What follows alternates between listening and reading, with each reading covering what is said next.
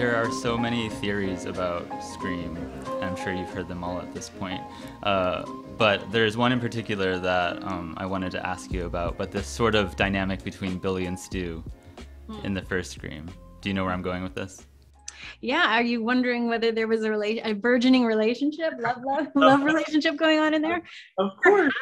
Perhaps. Yeah. I mean, it's very much a possibility. And now that Kevin's out and talking more about that, I would imagine that's a big part of his thinking. Yeah.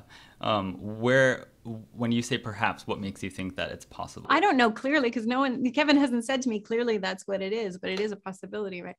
Yeah, but if you were to theorize, like hypothetically looking back. If I were to theorize, I would say that there was perhaps some confusion with them. Pretty confused. Pretty confused guys. and that maybe some of their anger comes from not being allowed to be who they want to be. If you want to go there, what do you think? I want to go there. And yeah, I mean, in the second Scream, there's mention mockingly of like a repressed homosexual being the killer.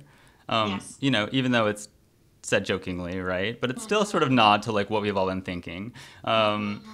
And I think that maybe Stu is hotter for Billy than Billy is for Stu. Yeah.